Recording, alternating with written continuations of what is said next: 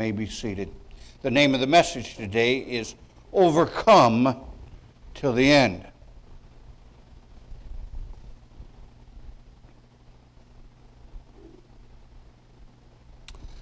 Have you noticed that the first words we have recorded of Satan was to cast a doubt? There's an old fable that says that the devil once held a sale and offered the tools of his trade to anyone who would pay their price. But they were spread out on the table, and each one was labeled hatred, malice, despair, envy, sickness, pride, and lust. All the weapons that we all know. But off to the one side lay a harmless-looking, wood-shaped instrument marked doubt and discouragement. It was old and worn, but it was priced way above the rest. When they asked the reason why, the devil replied, "Oh, because I can use this one so much easier than any of the other weapons. And no one knows that it belongs to me."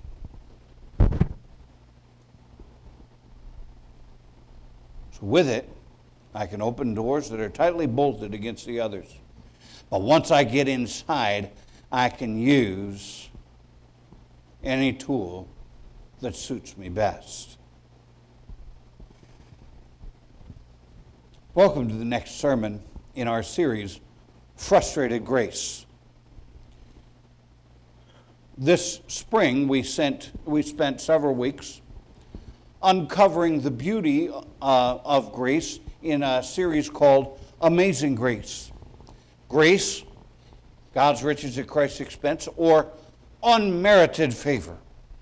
The Bible tells us to grow in grace. Not only are we saved by grace, but we're commanded to continue to grow, to learn just how much that grace covers. Amen? And so we looked for several weeks at the grace that bought us. But as a follow-up, we've been looking at some attacks of false teaching. And those false teaching can't take away your salvation. Amen? But it can make you doubt or wonder or question your standing with God. And that's the tool that Satan loves to use. He'll never, ever, ever, ever be able to make a born-again person lose his salvation, but he can make a born-again Christian or tempt a born-again Christian to act like he is not saved, or to think that he is not saved, or to despair like he's not saved. We've learned that since salvation comes by grace through faith plus nothing, there is nothing you can do to obtain it. There's nothing you can do to keep it.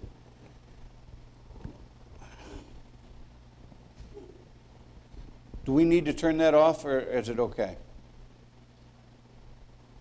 Is it okay? Okay. If you need to turn it off, it's up there. Okay. Trying desperately to stay cool on a very soggy day, soggy, swampy day. Today we're going to look at an attack that was common in a place we ministered before here, Walla Walla, Washington. It was a Seventh-day Adventist stronghold. Now, the Seventh-day Adventists aren't the only ones that embrace this attack, but it's an attack of doubt launched by using a series of scriptures fired in rapid succession like automatic rifle fire. Are you sure you're going to make it to heaven?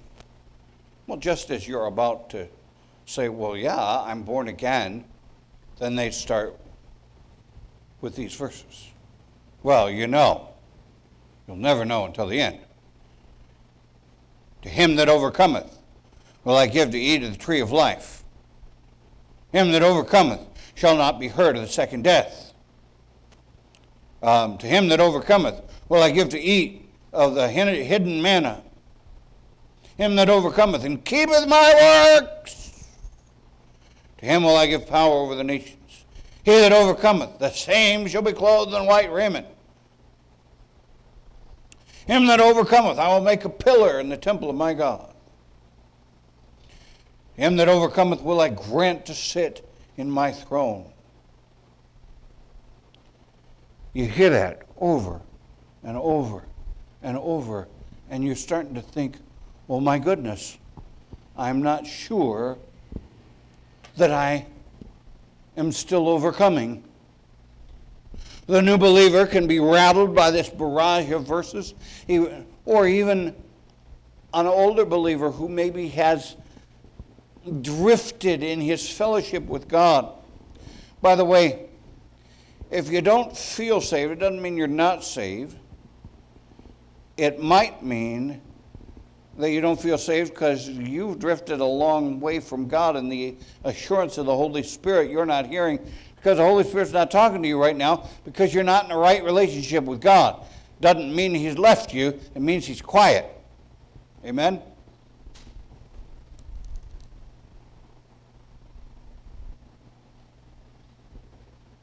But you get that doubt. Yes, I'm saved by grace through faith, but the Bible says I got to overcome to the end. Oh, boy, I better try. And so you have folks. They come back.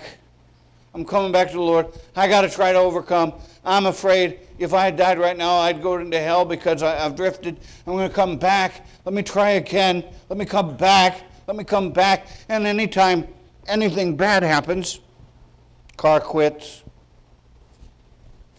there's waterfall in the basement, or, it could be big stuff, it could be little stuff, dog threw up on my floor, or whatever.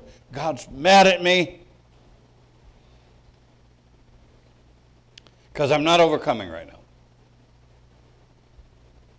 Is that what the Bible teaches? Again, we have seen over and over that by grace are you saved through faith, that not of yourselves. It's a gift of God, not of works as any man should boast. We've seen that. But you see, but I think I have to do something. Remember, grace is unmerited.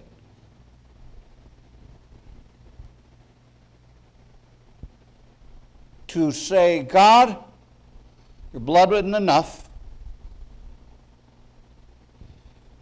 Your grace isn't enough. I got to do something to finish this thing out. Is to frustrate the grace of God. I do not frustrate the grace of God, for if righteousness come by the law, then Christ is dead in vain. I'm so glad that the Word of God is the best commentary on the Bible itself. God's Word is perfect and there are no contradictions. You say, well, this is one. No, we need to keep studying. The Apostle John, by the way, the same guy that wrote all the verses we just did rapid fire in Revelation, he's the same one that wrote our text verses today. And our text verses today help us to understand exactly what it means to overcome. Whatsoever is born of God overcometh the world. And this is the victory that overcometh the world, even our faith. Who is he that overcometh the world? But he that believeth that Jesus is the Son of God. All right. So we're going to study these two verses through, and we'll do it by asking and answering a couple of questions. What is an overcomer? Well, an overcomer is one who is born of God. Whatsoever is born of God overcometh the world. Now, here's some interesting things about this. The word born is in perfect tense. That means it refers to a completed act with continuing results. Oh, think about that. A completed act with continuing results. Whatsoever is born of God. When I got saved, I was born again. I was born of God. On June the 11th, 1970, as a kid, I knelt by my bed and I asked Jesus into my heart, repeating a prayer after my dad, but I believed in my heart and I knew it, and that was a completed act. But that completed act, way back in ancient history, is having continuing results right here and right now. How cool is that?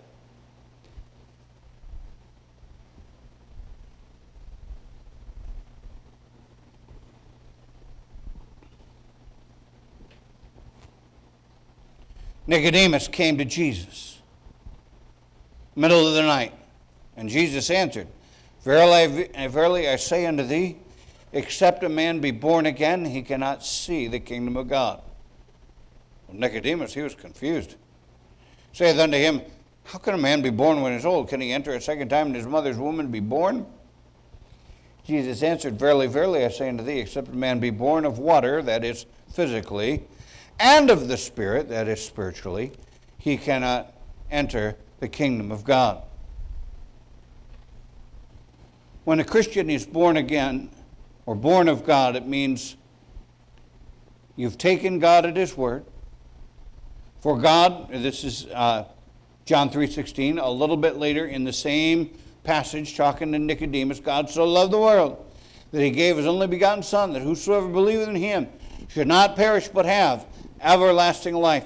So, to be born of God is to say, I know I'm a sinner. I know I'm on my way to hell. I'm going to ask Him to save me because God so loved the world. He gave His only begotten Son. I'm going to ask Him to save me, and the Bible says that if you do that, you are born of God. Now, what happens? If you're born of God, you overcome the world, and I'll explain more about that in a little bit. Who is the overcomer? The overcomer is one who is born of God. The overcomer is one who has faith in Christ, who's asked Jesus to save him from sin, take him to heaven. That is the overcomer. You say, are you sure? Who else is the overcomer? Well, now, this may seem like a silly answer, but hopefully you'll understand as I go. The one we're talking about is the one that will overcome. The overcomer is one who overcomes. Huh? I guess what we got to figure out is, what does overcome mean? The word translated overcometh is from the Greek verb nikao, which means to carry off the victory. The verb implies a battle. The forces of this world system, the flesh, the totally depraved nature, the devil, that has surrounded the saint. We're all engaged in a battle, but the Bible says that everyone born of God is already an overcomer.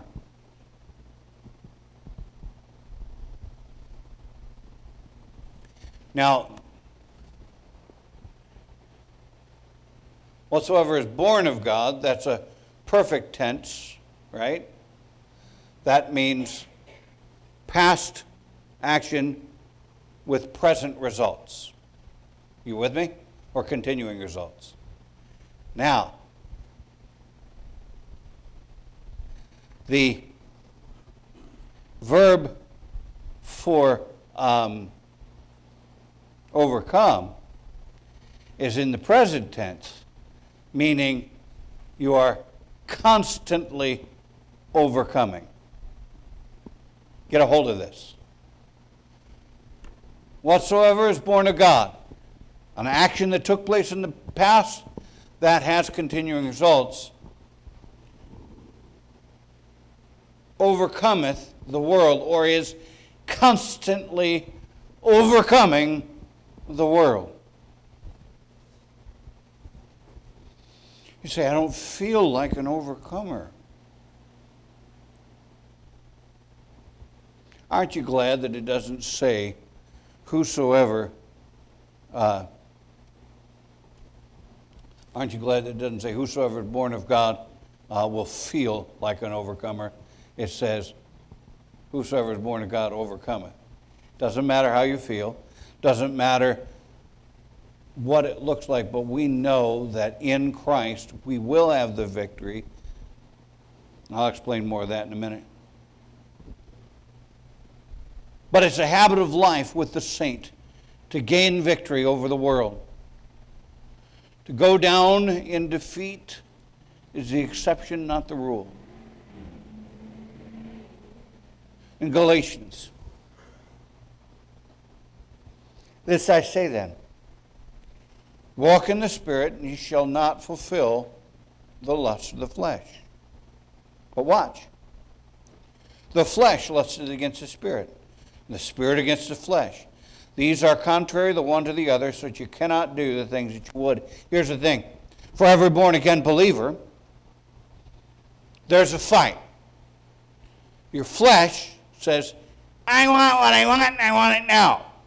The Spirit says, I want you to do what God says in God's timing. So now you're back and forth, right? How do I know which one will win? Whichever one I yield to. But I am free to yield to Christ, to yield to the Spirit. As soon as I do, I cannot fulfill the lust of the flesh. So I am free to choose to do right. Therefore, I'm an overcomer. Whether I choose to live like an overcomer or not, that's another animal. But I'm already an overcomer. The fact that all my sins, past, present, and future, are already nailed to the cross, I'm an overcomer because Christ has given us the victory.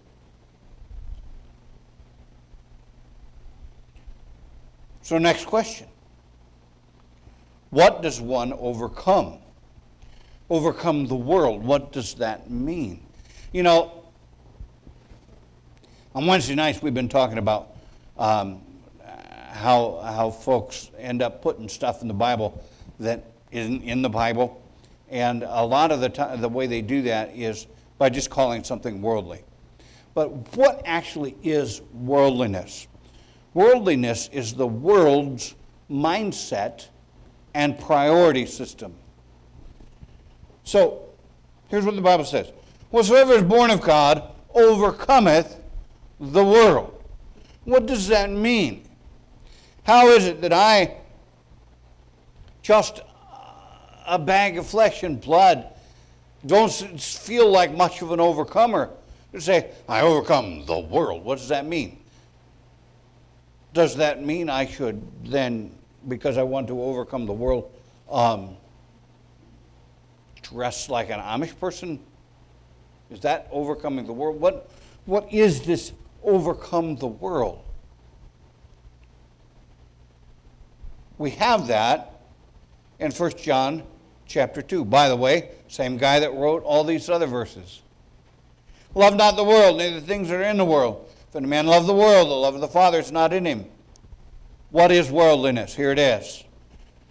All that is in the world, the lust of the flesh, the lust of the eyes, the pride of life, not of the Father, but of the world. The world passeth away, the lust thereof, but he that doeth the will of God abideth forever. What is the world? The world is a mindset. It's a me first. Lust of the flesh, I want it. Lust of the eyes, I want it. The pride of life, I deserve it. That's worldliness. That's what the flesh does. When the flesh gets excited and wants stuff outside the will of God. I want it and I want it now. Now, the devil would say, this is strong. The flesh is strong. You can't fight it. The Bible says you don't have to. God's already defeated it. You are partakers of the divine nature. You have everything you need for life and godliness. Yield to the Spirit, and this is not a problem. Therefore, I'm an overcomer.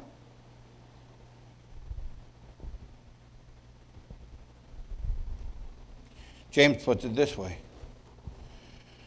Pure religion and undefiled before God and the Father is this, to visit the fatherless and the widow in their affliction, and to keep himself unspotted from the world.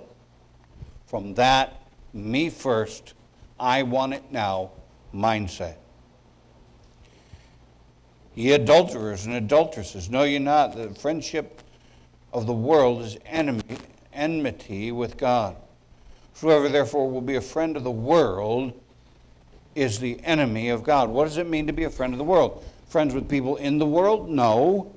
Friend with that kind of, you deserve this. Now, can I help you recognize worldliness within the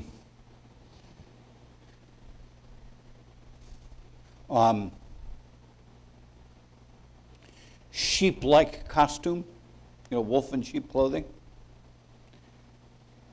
We'll dress up the nastiness of worldliness, I want it and I want it now, with some bogus theology. You ready? God just wants me to be happy. Well, does God want you to be happy? Yes. Does that mean that God wants you to be happy by pursuing your sin? No. So saying, oh, I'm tired of my wife and God wants me to be happy, no, stop it.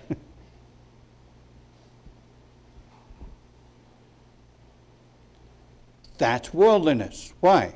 I want what I want and I want it now. That's worldliness. So, we can talk about worldly anything.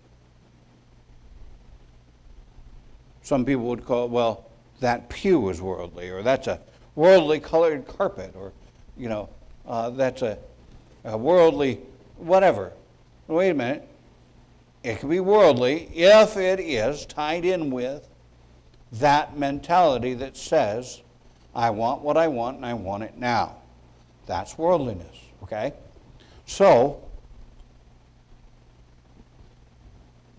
we can be overcomers of this world's system. Whereby given unto us exceeding great and precious promises, that by these you might be partakers of the divine nature. Here it is. Having escaped the corruption that is in the world through lust.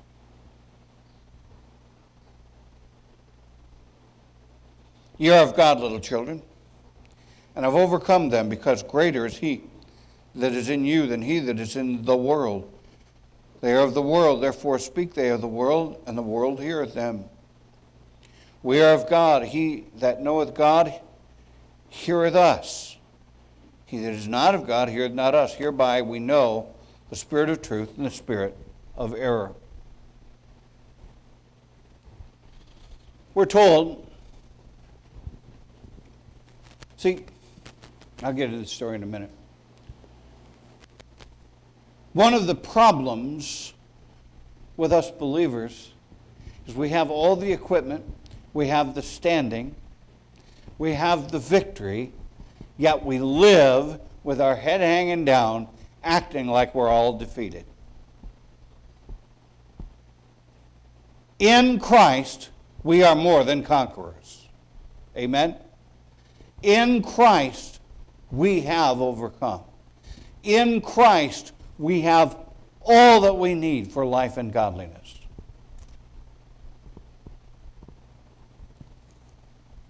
There's a story told about a soldier in the army of Alexander the Great. And this soldier was not acting bravely in battle.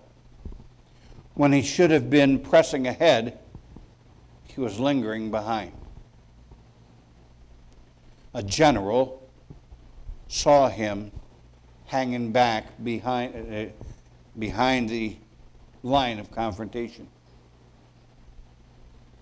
And the general said, "What's your name, soldier?" The man replied, "Sir, my name is Alexander." The general looked him straight in the eye and said, "Soldier, get in there and fight, or change your name." What's our name? Children of God, Christians, little Christ, born again ones of God.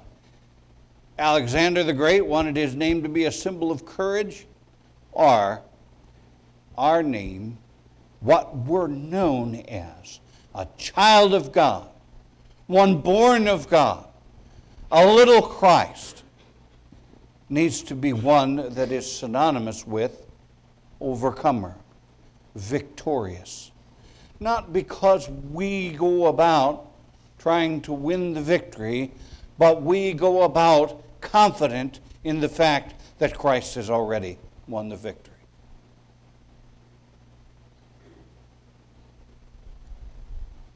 What does one use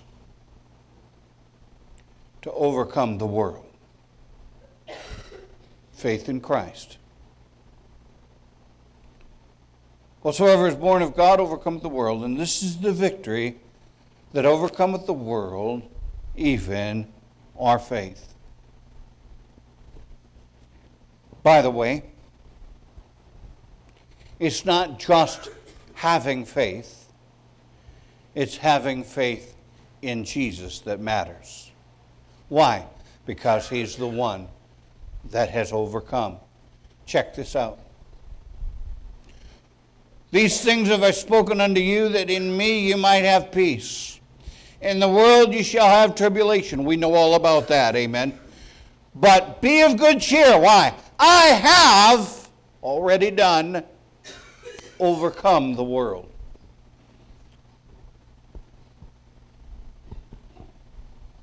By faith, we access grace. Therefore, being justified by faith, we have peace with God through our Lord Jesus Christ, by whom also we have access by faith into this grace wherein we stand and rejoice in the hope of the glory of God.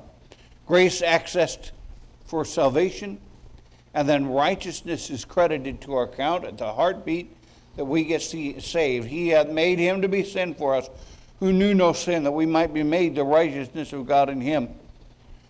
But the same unmerited favor that accesses righteousness at the point of salvation continues to have us stand in the righteousness of Jesus Christ right now. And because Jesus is the object of the overcomer's faith, we are overcomers. Who is he that overcometh the world? But he that believeth that Jesus is the Son of God.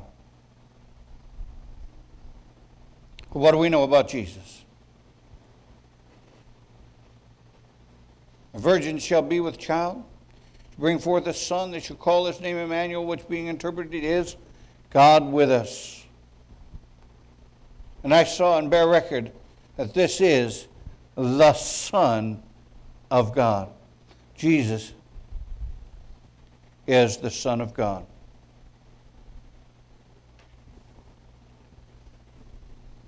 So this is the victory of faith. But faith in what? Faith in Jesus Christ, the Son of God, the person that overcomes the world. Identification with Christ in his victory reminds us that we are as he is. Look at this. Nope.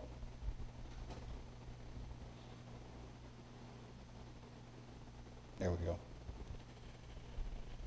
Herein is our love made perfect. We may have boldness in the day of judgment, because as he is, so are we in the world. Oh, let's camp on that for a second. Say, I'm not a victor. I am not an overcomer. I mess up. If you've asked Jesus to save you, you're standing in his righteousness. He gives you access to have power over sin. And look at this. As he is the overcomer. I have overcome the world, he said. As he is, so are we. I'm a child of God. He's the Son of God. He's an heir to the throne. I am a joint heir with Jesus.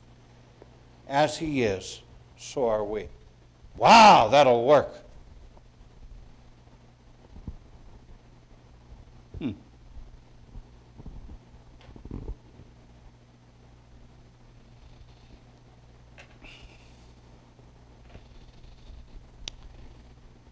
Movie.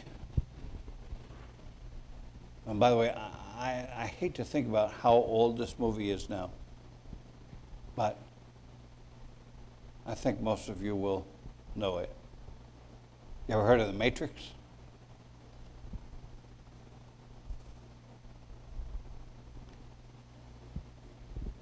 The leader of the ragtag bunch went by the name of Morpheus. And the young deliverer, who he believed was the promised one, goes by the name of Neo. And needless to say, not everyone, actually most everybody, didn't share the enthusiasm concerning Neo and the prophecies of his coming to the rescue. In one scene, Morpheus is standing before the council, and he was asked to defend his actions. He's confronted by the military antagonist in the movie, who says to Morpheus, not everybody believes what you believe, Morpheus.